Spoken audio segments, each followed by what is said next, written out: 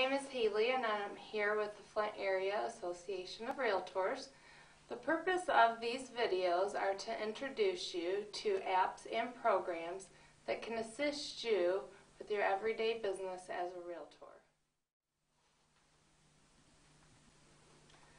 Today I will be introducing an app called Magic Plan. This app enables you to create room layouts of rooms or offices. This app is only available for those running the Apple iOS. Select the App Store on your Apple-based device to take you to the search for the download location. Select the search feature on your screen. Type in Magic Plan, and as you type, the results will appear below. Select Magic Plan, which will usually be the first option. Select the install icon to begin the installation. Select the open icon to start running the app. At this screen, you may create an account, adjust your settings, view previous plan you created, or start a new plan. At any time, you can select the help icon for information or tips for that screen. We will go ahead and create a new plan. Choose whether this plan is residential or commercial by selecting either icon. As you can see, you have several options on this screen. You may select a location by typing in the location information or by using the GPS feature on your phone if activated.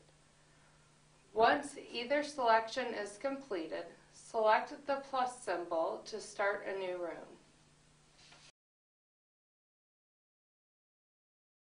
On this screen, we will be selecting the capture button, but you do also have the option to draw the room dimensions freehand by selecting the draw button. On this screen, we will select what floor we are drawing. Here we will select the type of room we will be capturing.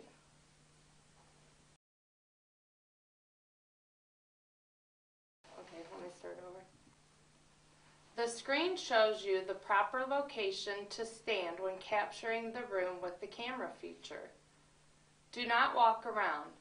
Try to just turn yourself around when capturing the corner. Aim the corner indicator at the floor and in a corner. When the corner is behind furniture or some other object, do your best to aim through it. Use the blue markers for the doorways. Finish with the layout, capture the first corner you did one or more times. Oh, that was wrong. To finish with the layout, capture the first corner you did one more time. Here is a screenshot of what your display will look like.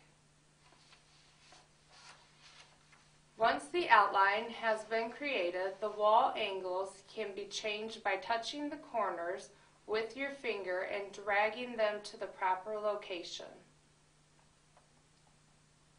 You can also correct the lengths of the wall in the room by first inputting the distance from your location to the nearest corner, then selecting Next to go on to the next screen. Or just select Done if you are happy with using rough dimensions. You can place other objects like furnaces, stairs, or landings by selecting this icon.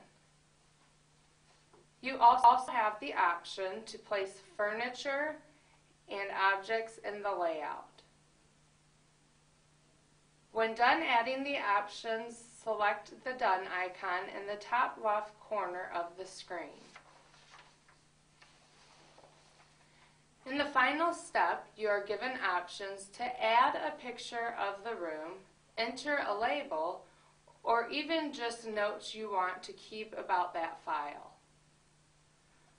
For more information on this app, go to the website shown on your screen.